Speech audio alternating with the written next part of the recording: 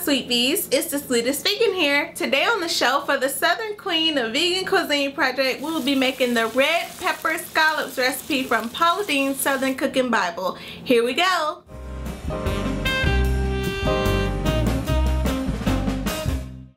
Now really and truly, I'm vegan, so I'm making braised cucumbers, but don't tell anybody. We're gonna slice our red bell pepper into thin slices, then heat earth balanced butter over medium-high heat in a large skillet. Start to saute your red bell peppers, cover them up, and move on to peeling your cucumber. Once you have the cucumber peeled, slice it into about 1 inch pretty thick slices. You want them to look like little medallion scallops, right? Don't they look cute?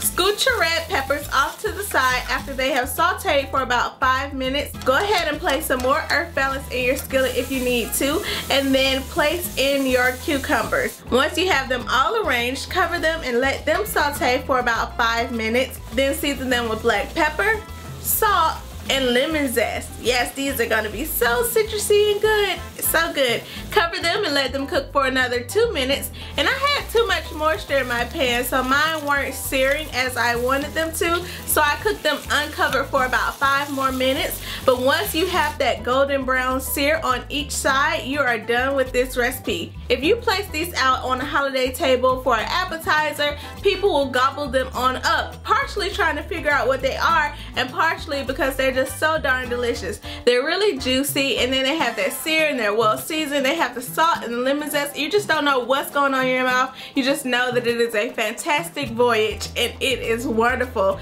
I really love these. They have a little bit of crunch, but they're mainly just these juicy medallions. I really love them, and I think you'll love them too. That's it for today. If you like this video, give it a thumbs up. If you like me, please subscribe to my channel and come back every day to see the rest of the project. Bye.